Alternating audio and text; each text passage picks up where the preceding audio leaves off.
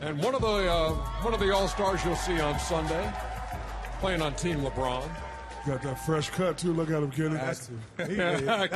That's a Charlotte cut or that's a New York City cut? New York. That's a New York. Yeah, he went back home. For the Bronx, man. He went back. He went back and got that. By the way, Kemba Walker joining us now. Second straight All-Star appearance. It's always interesting, I think, to see how players approach this as being an honor to be there or as a learning experience, that kind of thing. What do you take away from being at All-Star Weekend, Kemba? I think for me, it's a camaraderie. You know, being around the guys that you compete with on a daily basis. You know, we don't get a chance to really communicate, as much as we would like to because some of those dudes, we're playing. I see them on vacation together. Vacation, yeah. Some of the guys. Kemba, you're a very close guard. You're not really talked about a lot. So is this your moment, like when you get in the game, do you say to yourself, you know what, I'm going to make sure people know the name Kemba Walker Day? Are you going to go for the MVP or are you just going to go catch a sweat and then, just chill out? Or are you going to go for it? You know what? I think the start to set the tone, But when I get in there, I try to have fun, do what I can do. I definitely want to score. I mean, can't go in the game and not score. My friends going to kill me for that. But I try to enjoy myself.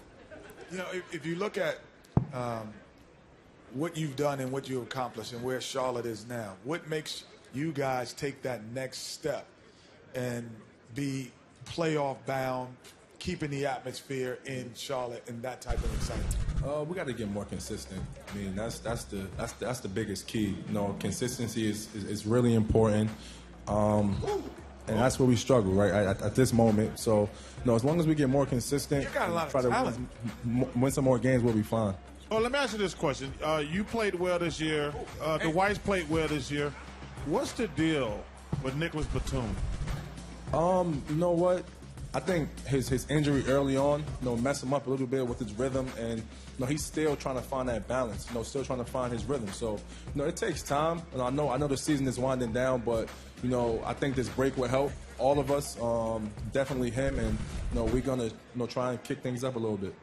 Let me ask you about what the last couple of weeks have been like for you.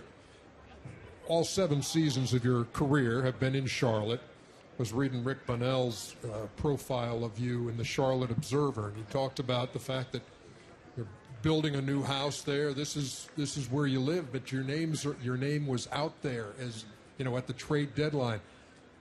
Real talk about what it's like to be a professional and be looking at, boy, are we going to have to pick up and go? What is that like for you? What's it like for your family? It was the first time that my name has been on the trading block, so.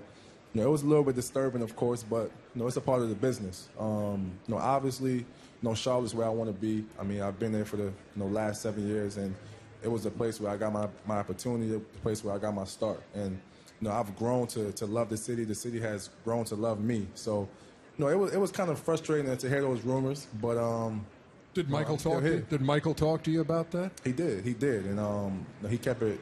He kept it real with me. I mean, he's a really honest guy, and he called me, and he let me know what it was. He told me teams were calling, and they had to listen. So let me ask you a question. When Michael calls you, does he say? Is Michael? And you?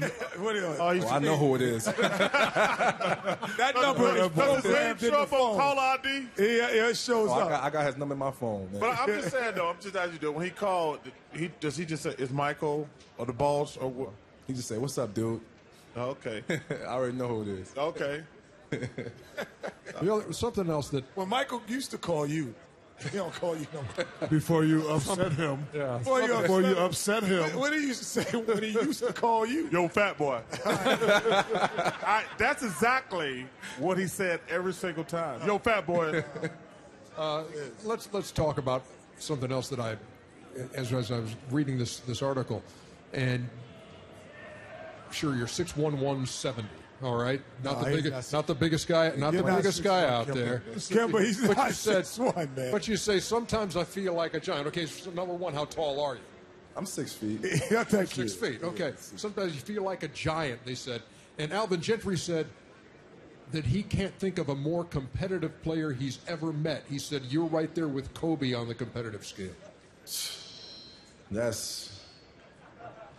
Those are great words. I mean, But is that something that you have intentionally been? Look, you're not going to outwork me. You're not going to outcompete me. no question. goodness. I mean, Since I'm when? a small guy. Yeah, I mean, since my whole since basketball growing up. career. Yeah, I mean, I've always been small. Can't change that. So, something that gets me over the top is my competitive nature, and I bring that with me every single day. On the basketball court. It's All-Star Weekend. What's the goals for the Charlotte Hornets after All-Star Weekend? I mean, we got to goals pick it you up. gonna set for the team? We got to win. That's it. I mean, it's no other way to put it. We got to take it day by day, game by game, and we got to rack these wins up if we really want to make a push. All right, we say Charlotte got to play better. Kemba Walker has to do. What do you have to improve in these last 25 games to make that happen individually? Forget about the team. Mm-hmm. What you do will make the team go, because between yourself and now Dwight at times, but you're going to make it go. So what do you have to do different? My leadership. Okay. It has to be top notch, and I'm going to score. I'm going to play well on the court, and but for the most part, I got to bring people along with me, and that's my goal for the second half of the season. Last question. How much that bracelet cost? Oh, man. Oh, mine? I didn't say it's a $12 I got this bracelet. We need to see that, Kemba. No, that's good, man. It was a gift, man. It was a gift. It was a gift. Well, you come on. This is the NBA. Never ask how much a gift costs. This is the NBA, man. Hey, The look, guys hey, have money, listen, Chuck. I got one of those in the steam room. Ain't no big deal.